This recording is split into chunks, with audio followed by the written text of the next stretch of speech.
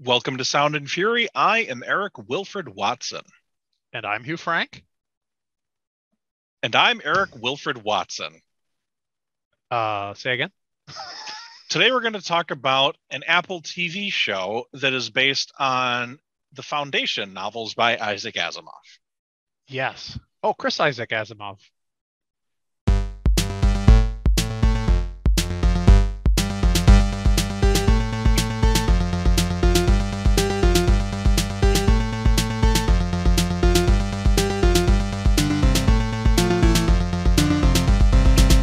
So I believe you watched about the first 30 seconds of this show. Am I correct?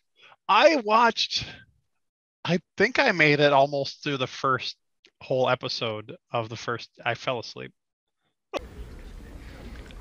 Not as, I mean, it's kind of slow moving. I can appreciate it. I didn't really know what was going. I knew what was going on. We did a whole show on the Foundation and what that was about, so I knew the premise of it. And then, of course, they explain a lot of it in there. But I just, it just didn't grip me. Yeah. I can appreciate it for what it is, but it didn't pull me in. Okay. So as a diehard fan of the books, I will say that there are some things about this show that are fantastic, some things that are okay, and some things that made me want to throw my shoe through my television. War. It's fantastic. War. It's fantastic. Well, first of all, the basic premise is almost correct. Harry Seldon is a scientist, mathematician who comes up with the concept of a science that can predict the future, predicts that the Empire is going to fall. The Empire is not at all happy to hear this. They put him on trial. How long do you claim it will last? 30,000 years, Advocate. I submit to the court that Dr. Seldon's predictions are actually intended to destroy public confidence. They exile him to the Foundation, where he goes and creates his 1,000-year plan to mitigate the damage of the dying empire so that the empire can be reborn better than ever and human freedom can flourish and society can be society. We should be in the dark for 1,000 years, Advocate.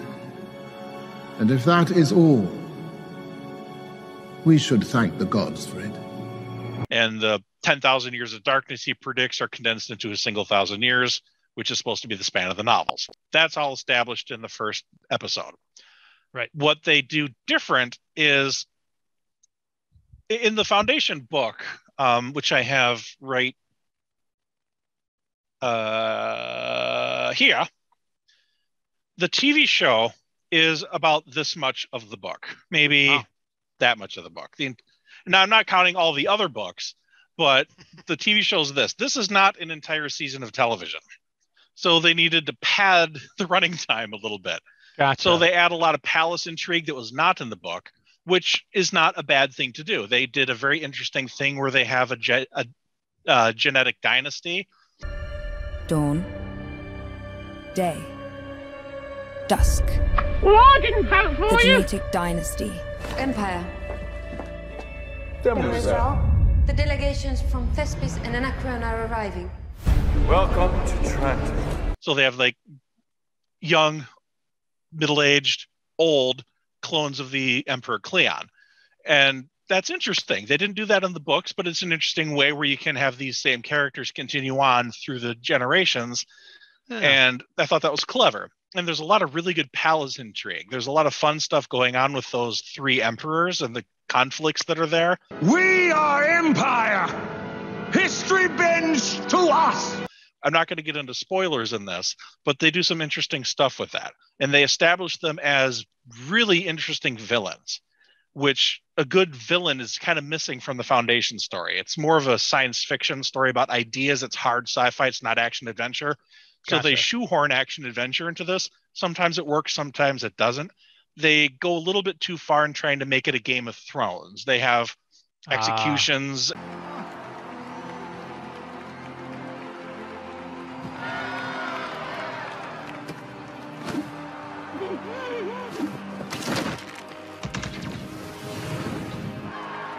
And killing off characters unexpectedly. I think they're trying too hard to make it Game of Thronesy. Gotcha. And when they do too much of that, when they go way off and doing these side stories that are taking you away from the core idea of the show, it really sags in the middle. The first 2 episodes, I think, are great. Then the 3rd episode just shits the bed. I hate when that happens. I mean, I've heard. And it takes quite a few episodes to recover, and it just doesn't quite get up to par again for another few episodes. And then the palace throwing your shoe at the TV episodes? Yes. Okay. The palace intrigue stuff with the emperor, the emperors, the 3 empires that's very interesting, and they do a good job with that. But the actual foundation story almost gets lost. They have these side characters that are off on their side quests. I used to be an adventurer like you. Then I took an arrow in the knee. But they kind of ignore the establishing of the foundation for a good long chunk of the show, which is irritating and doesn't do it for me. But then they bring it back home. They get back to, oh yeah, we're supposed to be adapting the foundation book. Let's get back to that. And then it gets really good again for the last couple episodes. Gotcha. So they actually kind of get off of the foundation, like a house that's mudslide. Kind of, yeah. Oh, I could go for one of those. But it was really good to see the planet that is not Coruscant. Welcome to Trenton, the eye of the Empire. Please respect and enjoy the peace. Planet, the capital planet of Trantor. That's what it's called. Trantor. Yes. Sorry, go ahead. But it's fun. Just to give you an example, I'm not going to give you the context of this because I don't want to spoil the story, but I want to give you an example of why. One thing that really shows in Star Wars, they have to have Darth Vader killing people to show you that he's the bad guy. He chokes the shit out of everybody in Empire Strikes Back. So they needed to demonstrate to you that the emperors are not nice. I won't tell you how or why. You watch the story to find out, but somebody pisses off one of the emperors.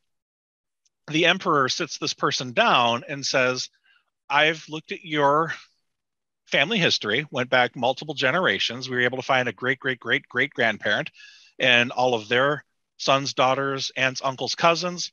We were able to track down about 900 people that are related to you. They've all been rounded up.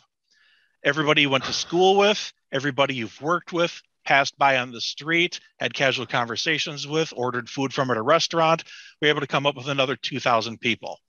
All of them have now been killed so that you have been erased from existence. The people who would remember you after you're gone. We're not going to kill you.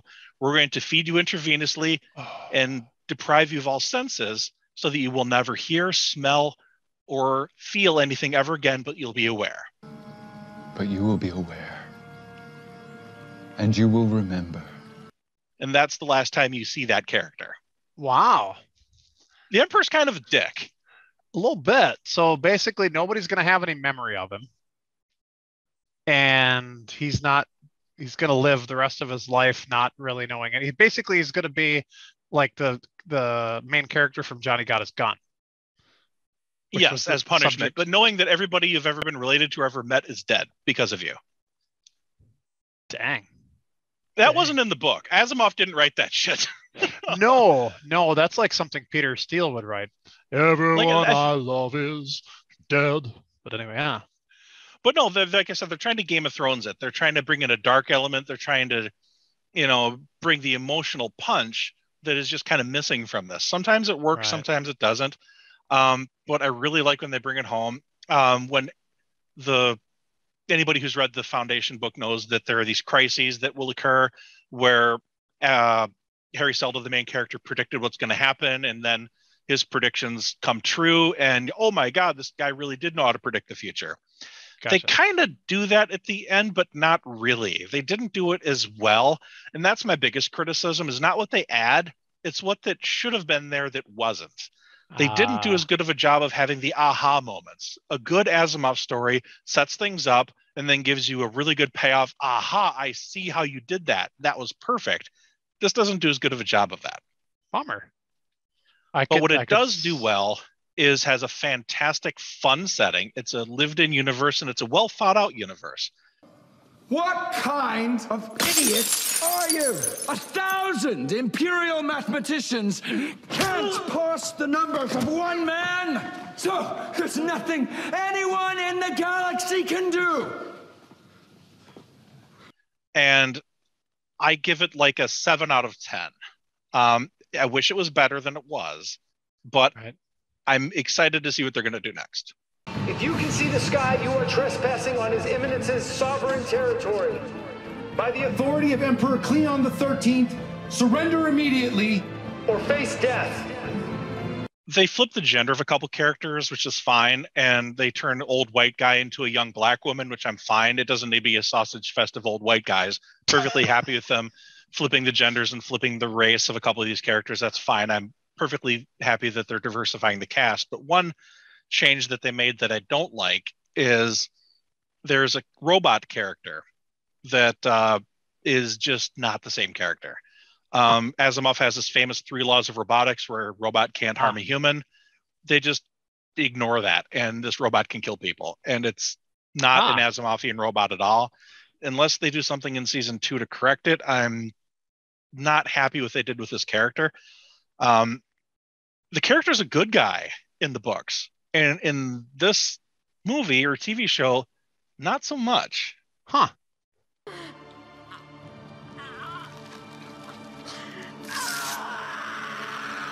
That sucks. And I don't want to get into spoilers, but they do something interesting at the very end with that would be something to watch, but doesn't quite do it for me as an Asimov fan. But take it for what it is. I didn't have any control over what was on the screen, but I will say it's just wonderful to see something I've been reading about and imagining in my head for decades to actually see it come to fruition, even if it's not exactly the way I would have done it. Still appreciative. I still appreciate that they did in fact bring it to live action. Do you think they had to twist it at the end a little bit so it wouldn't be too predictable? Like, this is what happens in the book, so this is what's going to happen in the. Like, did they have to go off script a little bit? I think they did have to go off script earlier in the show, and I think that's why they have the whole palace intrigue thing, because they can do whatever they want with that, because none of that was in the book. True. But when they change things about the core characters and what their characters do and make it completely different, that I don't like so much. Got it. That makes sense. But with that, if you're a science fiction fan, definitely watch it. If you like the classic books, definitely watch it. If you're more of a passive sci-fi fan, you just like Star Wars and Star Trek, and you kind of like, if you're not really into this, you're not going to like it at all. Yeah, and sometimes I'm Asimov, sometimes I'm Asimov. It's not for the casual viewer. Like, non-fantasy fans can watch Game of Thrones. Right. I don't think non-sci-fi fans can watch Foundation. That's fair to say. I'll give it another shot, though. And with that, that's all I have to say without getting into spoilers. So thank you very much. You can buy my non-science fiction book. There's not one spaceship in my book, Judas Kissed, but you can read it anyway. Toodles. And it will then be possible to have millions, literally millions, of times as many messages carried on a wire or on a beam as we now can, so that everyone can possibly have their own television channel, the way we all now have our own telephone numbers. And closed-circuit television will become the great thing. And everything from education to research will be done by way of communication devices.